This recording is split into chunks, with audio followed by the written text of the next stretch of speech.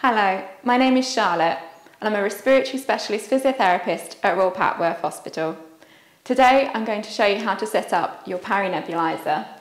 Here we have the Parry Turbo Boy and the Parry Classic. You will have been given this in order to take nebulized medication. Firstly, we need to set up the nebuliser.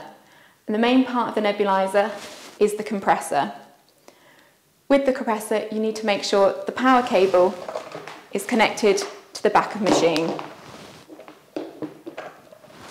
And then with the other end, plugged into a power socket and turned on. You also need to make sure that the compressor is on a flat surface and the air can get all around to the ventilation holes on the side. You'll have also been given a chamber to go with it and a mouthpiece or a mask. The chamber is made up of a bottom piece, a baffle which sits inside the bottom piece, and this is where the medication goes inside. The top piece screws onto the top, and then a mouthpiece or a mask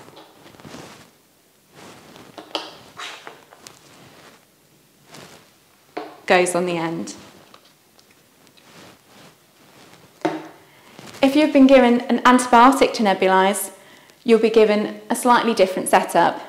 Instead of a mouthpiece with a flap, you'll have a mouthpiece without the flap,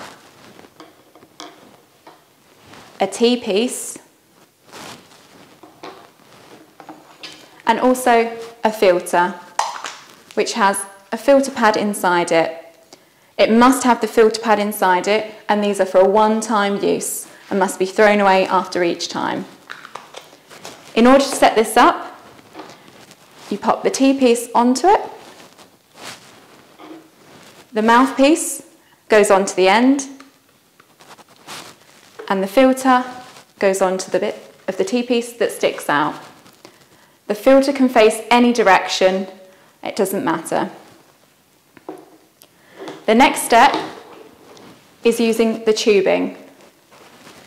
The tubing comes with a thinner end and a fatter end.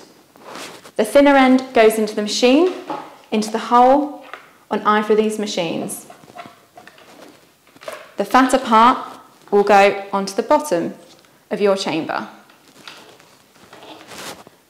Once you've set this up, if you're not quite ready to do it yet, in the groove in the side of the machine, you can pop your chamber ready.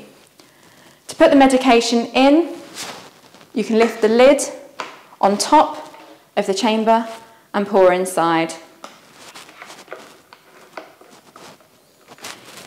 Your nebuliser is now ready for you, and you can start whenever you're ready by pressing the on button on the front of the machine.